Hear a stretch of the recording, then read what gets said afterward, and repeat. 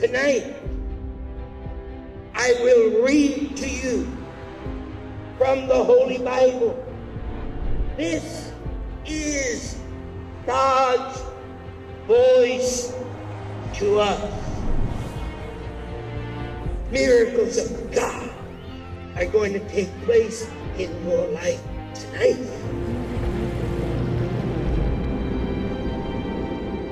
Not by might, nor by power, but by my Spirit, saith the Lord. Now, in the name of Jesus, reach out and get my ear. Look at that. Oh, glory to God. Look at this. I once was blind, but now I see. Let's give the Lord a clap.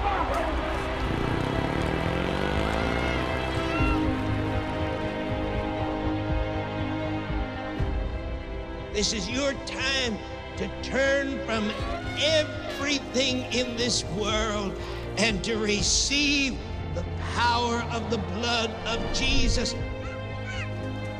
I believe this is your turnaround moment. And you shall be my people, and I will be your God.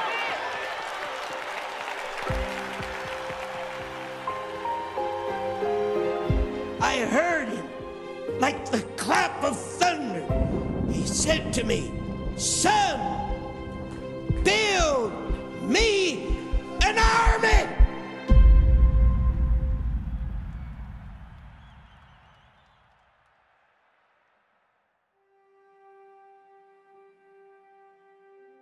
The greatest stories often begin where lesser ones would end. The story of Morris Cerullo should have ended when he was abandoned in a Jewish orphanage. Or perhaps when anger and despair drove him to the brink of suicide. But God has a way of using unlikely people to change the destiny of the world. To this troubled place, God sent a Baptist nurse named Ethel Kerr. She told Morris about Jesus, and Morris felt something real for the first time. So intense grew his need to know more about Jesus that Ethel risked everything to smuggle him a Bible, and thus his destiny changed. His new faith eventually discovered, Morris was forced to leave the orphanage since he refused to renounce this Jesus he barely knew. Ethel Kerr helped him find a foster home and took him to a church service. There, on an otherwise ordinary evening, Morris committed his life to Christ. Suddenly, he found himself in the clouds, surrounded by the presence of God. Looking down, Morris noticed two large footprints through which he could see people from every continent, every race, every creed, burning, lost, and hopeless. He recognized their pain and answered yes to his calling. Morris became God's servant to preach salvation and deliverance to the nations. The next chapter of his life was one of immense joy for the young man, preaching, attending Bible school, ordination, and wooing the beautiful Teresa to become his wife. Eventually, she said yes. From then on, they served God together. Preaching the gospel of salvation, healing, and deliverance, Morris Cerullo ministered anywhere and everywhere. From the start, unexpectedly large crowds gathered. Altar calls were massive. The blind see, the deaf hear, the lame walk, proof of the presence of God, the power of Jesus to save and to heal, and the call on Morris's life. But he was not content. It wasn't just Americans that needed Jesus. Morris was called to the world. In 1955, not knowing evangelistic crusades were illegal in Greece, Morris flew to Athens for his first international crusade. Met with the impossible, he did what has since become his standard lifelong practice.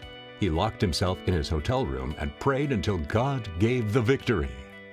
10 days later, a stranger appeared at his door. "Good morning," she said. "My husband is the president of the Bank of Athens. I am here to help you get the permits you need." From all over Greece, they came, packing an Athens theater to hear the young evangelist proclaim, I greet you today in the name that is above every name, Jesus Christ, the Son of the living God.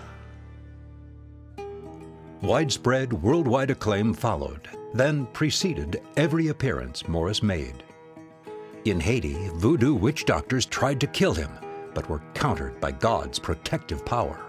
In the Far East, false gods entrapping people in Buddhism, Shintoism, Hinduism, and other shackling beliefs fell to the sword of the Spirit, which is the Word of God. He is alive! In England, miracle healings revitalized historic churches. Thousands, and now hundreds of thousands of people found freedom. But the story was about to take another turn. In 1962, after a vigorous crusade in Porto Alegre, Brazil, a weary Morris knelt in prayer. He humbly asked God to Give me the ability to take what you have given to me and to give it to somebody else.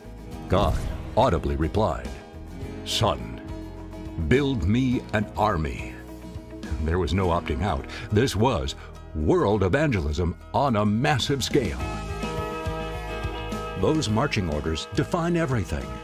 Now Morris Cerullo would pass on God's anointing on his life to Christians on every continent. For a divine purpose, so that you will know that what you have seen, what you have heard, is not the work of a man, it is not the work of Morris Cerullo, it's the work of the Holy Spirit, and you can leave this city and go right to your own city and do the same thing.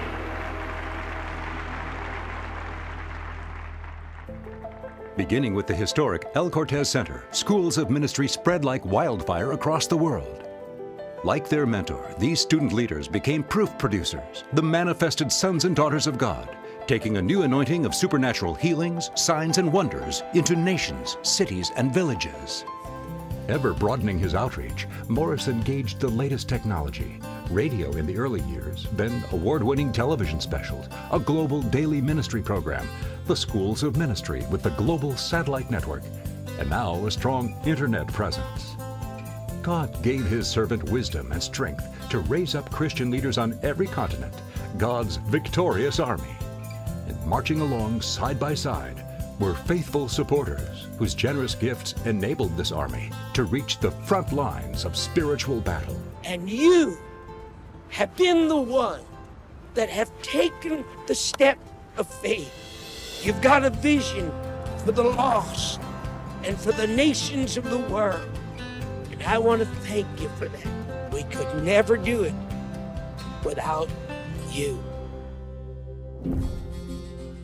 The impact of Morris Cerullo on the world is that of a spiritual giant, a gifted man of God with a heart for the lost and a global vision to reach them. From his early tent crusades to the million-soul crusade, the billion-soul crusade, and ultimately training 5 million Christians, Morris Cerullo thinks big.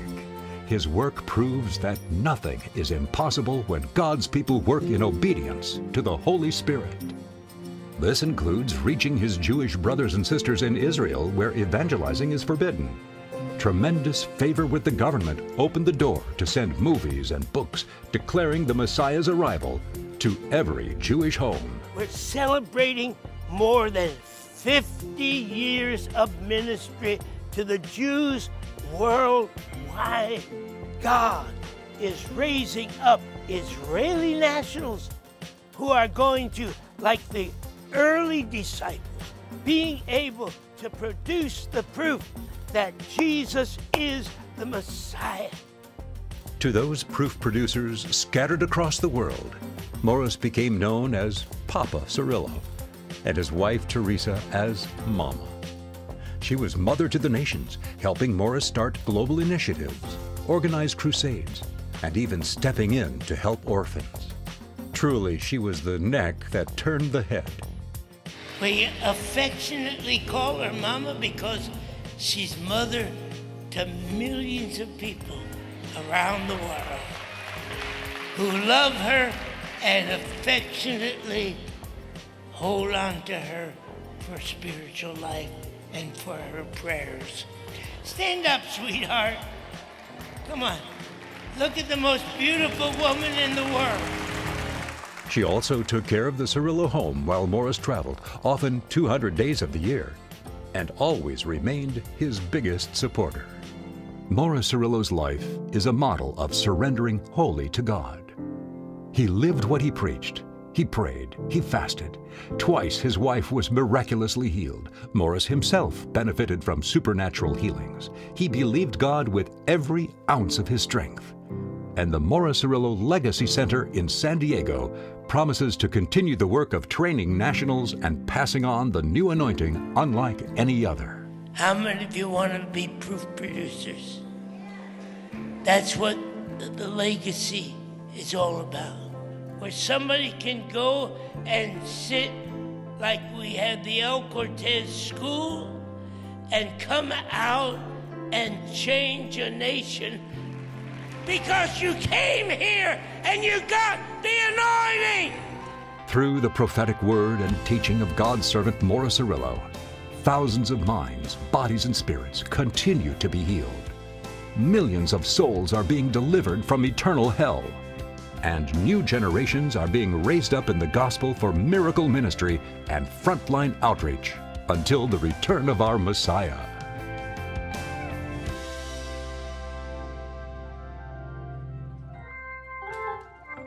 The legacy of Morris Cerullo remains an ever-kindling flame, a ministry on which the sun will never set.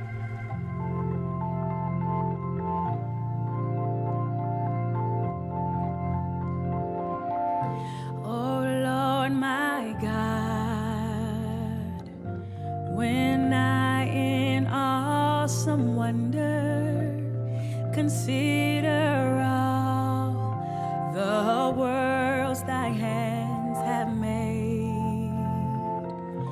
I see the stars, I hear the rolling thunder, thy power throughout the universe display. When Christ shall come with shout of acclamation and lead me home, what joy shall fill my heart? Then I shall bow with humble adoration and then proclaim, my God, how great thou art. Then sings my soul, my Savior God, to thee. How great thou art, how great thou art. Then sings my soul, my Savior God, to thee. How great thou art, how great thou art.